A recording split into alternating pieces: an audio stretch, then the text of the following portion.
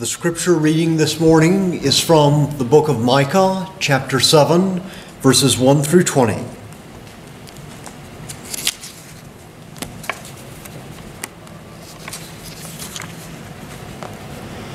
Woe is me, for I have become as when the summer fruit has been gathered, as when the grapes have been gleaned. There is no cluster to eat, no first ripe fig that my soul desires. The godly has perished from the earth, and there is no one upright among mankind. They all lie in wait for blood, and each hunts the other with a net. Their hands are on what is evil, to do it well. The prince and the judge ask for a bribe, and the great man utters the evil desire of his soul. Thus they weave it together. The best of them is like a briar, the most upright of them a thorn hedge. The day of your watchman, of your punishment has come. Now their confusion is at hand. Put no trust in a neighbor, have no confidence in a friend. Guard the doors of your mouth from her who lies in your arms. For the son treats the father with contempt. The daughter rises up against her mother, the daughter-in-law against her mother-in-law. A man's enemies are the men of his own house. But as for me, I will look to the Lord. I will wait for the God of my salvation. My God will hear me. Rejoice not over me, O my enemy. When I fall, I shall rise. When I sit in darkness, the Lord will be a light to me. I will bear the indignation of the Lord, because I have sinned against him, until he pleads my cause and executes judgment for me. He will bring me out to the light. I shall look upon his vindication. Then my enemy will see, and shame will cover her who said to me, "Where is the Lord your God?" My eyes will look upon her. Now she will be trampled down like the mire of the streets. A day for the building of your walls. In that day the boundary shall be far extended. In that day they will come to you from Assyria and the cities of Egypt, and from Egypt to the river, referring to the river Euphrates, from sea to sea and from mountain to mountain. But the earth will be desolate because of its inhabitants, for the fruit of their deeds. Shepherd your people with your staff, the flock of your inheritance, who dwell alone in a forest in the midst of a garden land. Let them graze in Bashan and Gilead as in the days of old, as in the days when you came out of the land of Egypt. I will show them marvelous things. The nation shall see and be ashamed of all their might. They shall lay their hands on their mouths. Their ears shall be deaf. They shall lick the dust like a serpent, like the crawling things of the earth. They shall come trembling out of their strongholds. They shall turn in dread to the Lord our God, and they shall be in fear of you. Who is a God like you, pardoning iniquity and passing over transgression for the remnant of his inheritance? He does not retain his anger forever, because he delights in steadfast love. He will again have compassion on us. He will tread our iniquities underfoot. You will cast all our sins into the depths of the sea. You will show faithfulness to Jacob and steadfast love to Abraham, as you have sworn to our fathers from the days of old.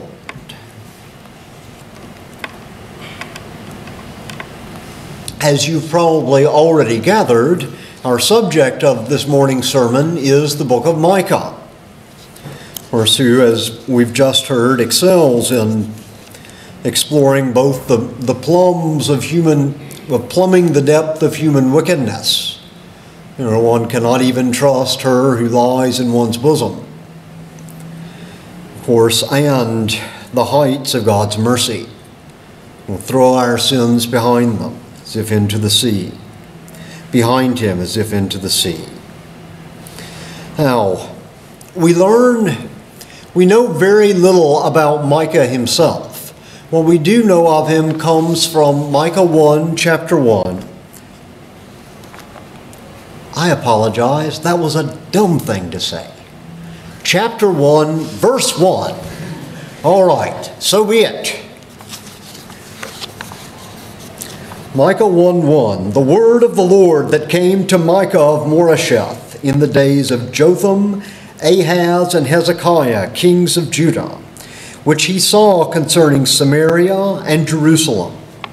Of course, Samaria was the capital of the northern kingdom. Remember the divided kingdom? Refer to them usually as Israel and Judah. Samaria, the capital of the northern kingdom. Jerusalem, the capital of the southern. Right, now Jotham ascended the throne as Israel's ruler when his father Uzziah was stricken with leprosy. And some of you will remember why Uzziah was stricken with leprosy. Right, so Jotham ascended the throne around 748 BC. Right, now Hezekiah began his reign in 716 BC. And then Jotham died in 732 BC. So we know the book says he prophesied under Jotham, Ahaz, and Hezekiah. So he couldn't have started earlier than 748, but he couldn't have started later than 732. Now Hezekiah was the last in that list. Hezekiah began his reign in 716.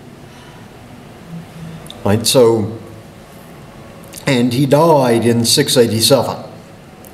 So, and I think we should place Micah's prophecy, at least significant parts of it, near the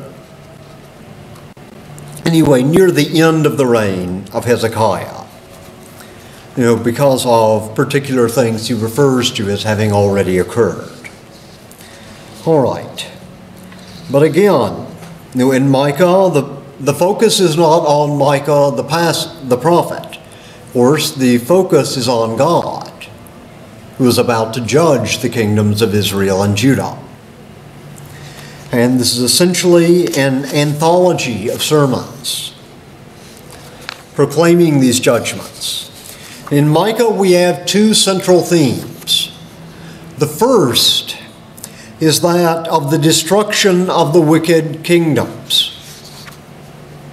Now again, you all know about how the kingdom of Israel was divided after Solomon's death into a northern kingdom and a southern kingdom.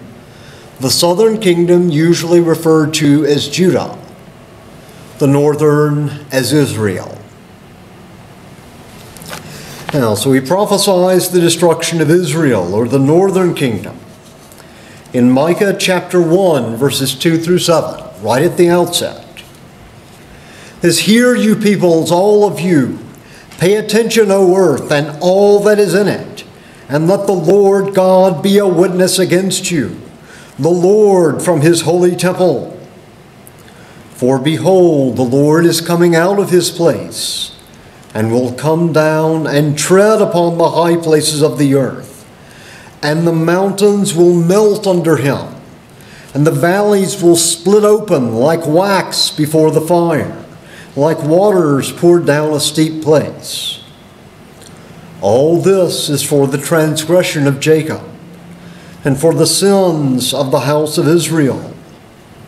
What is the transgression of Jacob?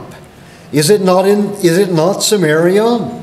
of course, would be the capital, the center of the idolatry sponsored by the monarchs of the northern kingdom. And what is the high place of Judah? Of course, you're not allowed to sacrifice at high places either. Right? Is it not Jerusalem that is the capital, the focus of the wickedness? Therefore, I will make Samaria a heap in the open country, a place for planting vineyards, and I will pour down her stones into the valley and uncover her foundations. So cutting it off right down to the foundations. All her carved images shall be beaten to pieces. All her wages shall be burned with fire, and all her idols I will lay waste. For from the fee of a prostitute she gathered them, and to the fee of a prostitute they will return. So we have quite a grim, stern message against the northern kingdom. Right? Micah has similar things to say about the southern kingdom. Judah, as we read in Micah chapter 4, verses 9 through 10a. Now why do you cry aloud? Is there no king in you? Has your counselor perished, that pain seized you like a woman in labor? Writhe and groan, O daughter of Zion, like a woman in labor. For now you shall go out from the city and dwell in the open country. You shall go to Babylon. Yes, he's predicting the Babylonian exile there. And Micah explores in some detail. He doesn't just announce the judgment that God is bringing. He also reproves the people of both kingdoms for their sins, right, by which they brought down on themselves the divine judgment. Right, and the principal sins in the case of both kingdoms are two. The first of those is irreverence towards God. Yes, and Micah speaks of this in Micah chapter 5, verses 10 through 15, where we read, And in that day, declares the Lord, I will cut off your horses from among you, and will destroy your chariots, and I will cut off the cities of your land, and throw down all your strongholds. And I will cut off sorceries from your hand, and you shall have no more tellers of fortunes. Of course, tellers of fortunes, of course, they're appealing to supernatural powers other than God. That's a form of idolatry. And I will cut off your carved images and your pillars from among you, and you shall bow down no more to the work of your hands. And I will root out your Asherah images from among you and destroy your cities. And in anger and wrath I will execute vengeance on the nations that did not obey. So of course, his vengeance does not discriminate. Eventually, it will reach all evildoers. Now, let me pause for a moment and say, of course, we've spoken about irreverence toward God as one of the principal sins of the kingdoms of Israel and Judah. Naturally, this is closely connected with ill treatment of human beings. We respect human beings because they are made in the image of God. Now, admittedly, we have mangled that image in the fall of our first parents and by our own individual and collective sins. Some glimmer of that image remains, however, so that one cannot revere God as one ought if one does not love other human beings and put that love into practice. Likewise, because whatever dignity human beings possess, they owe to God alone. One cannot love other human beings as one ought if one does not sincerely love God and put that love into practice. Right, so enough. So we talked about the first major sin of the two kingdoms, irreverence toward God. This is intimately connected with the second principal sin, namely ill treatment of each other as human beings within both of the kingdoms. Anyway, committed all manner of crimes. And I'm speaking of crimes in God's eyes. Anyway, not merely those the civil law would penalize. The second sin, ill treatment of each other. So we read in Micah chapter 3, verses 1 through 12. And I said, hear, you heads of Jacob and rulers of the house of Israel. Is it not for you to know justice?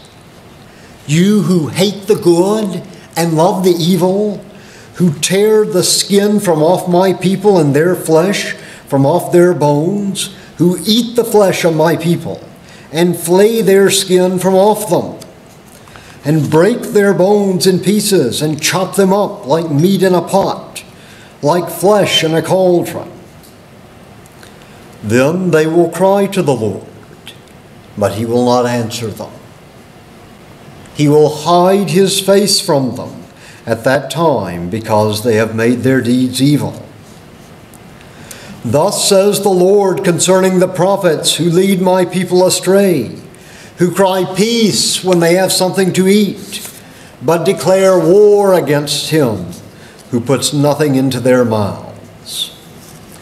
Therefore it shall be night to you without vision, and darkness to you without divination. The sun shall go down on the prophets, and the day shall be black over them. The seers shall be disgraced, and the diviners put to shame. They shall all cover their lips, for there is no answer from God. But as for me, I am filled with power, with the Spirit of the Lord, and with justice and might, to declare to Jacob his transgression, and to Israel his sin. Hear this, you heads of the house of Jacob, and rulers of the house of Israel, who detest justice and make crooked all that is straight, who build Zion with blood and Jerusalem with iniquity. Its heads give judgment for a bribe, its priests teach for a price, its prophets practice divination for money. Yet they lean on the Lord and say, is not the Lord in the midst of us? No disaster shall come upon us. Therefore, because of you, Zion shall be plowed as a field. Jerusalem shall become a heap of ruins, and the mountain of the house a wooded height. And so Micah is especially harsh, and with those who, when they commit all manner of wickedness in their lives, yet consider themselves secure because of what they call themselves, or if they're going through the motions of worshiping the true God. Now, so much for the gloomy side of Micah. Now, there's richly deserved divine judgment, which we need to escape. But of course, there's another side to the message of the Bible as a whole, and another side to Micah. Right? Our second main theme in Micah, besides the judgment of the kingdoms, is the reconstruction of God's kingdom on a different basis. Right? And it's reconstructed on a different basis, and that it changes in two ways.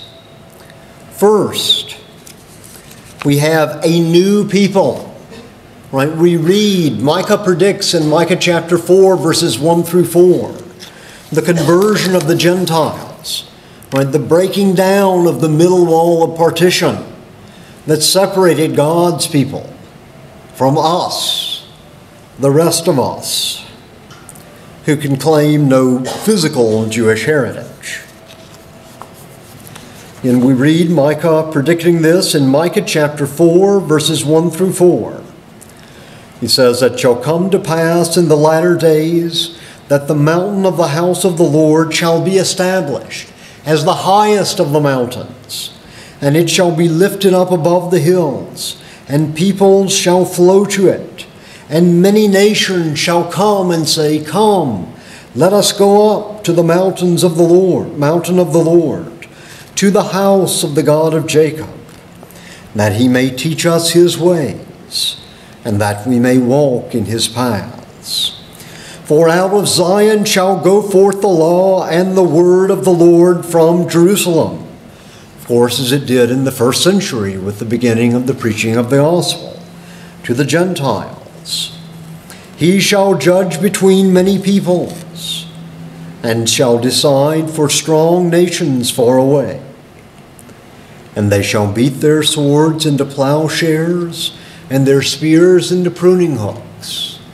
Nation shall not lift up sword against nation, neither shall they learn war any more. But they shall sit every man under his vine and under his fig tree, and no one shall make them afraid, for the mouth of the Lord of hosts has spoken." And of course, much of that prophecy, so we know that the fulfillment is still to come. Manifestly, we're still in the time of wars and rumors of wars that will come before Christ's second coming.